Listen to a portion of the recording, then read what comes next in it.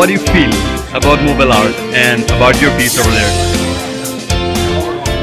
Well, it's very personal to me, and mobile art is the medium that helps me express myself the very best.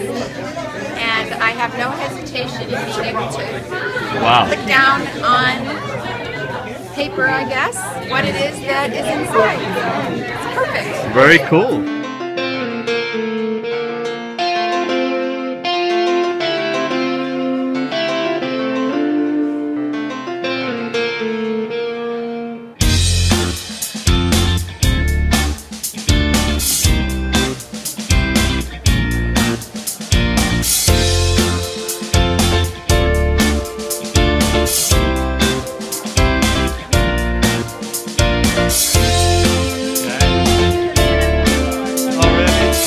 Where are you coming from?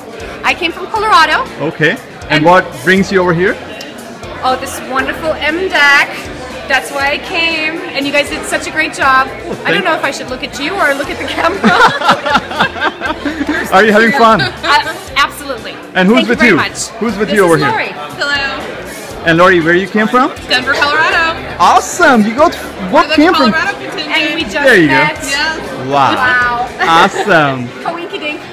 What do you guys think about mobile art? Starting with Lori. I love it. It is such an amazing medium to work with. I love it. It's flexible, it's amazing, it's interactive, it's relevant. Addicting. It's addicting. It's addicting. What do you like about it? Same thing. Same thing? Exactly the same thing. It's a release. Oh, good. And you can do art and you don't have to clean up. Having a great time. Really? Where are you coming from? Philadelphia.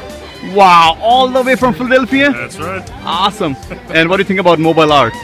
I think it's great. Been playing around with it for 2 years. It's kind of, I'm a classically trained painter, so it's kind of cool how I'm able to melt that style into a new digital, technologically savvy medium.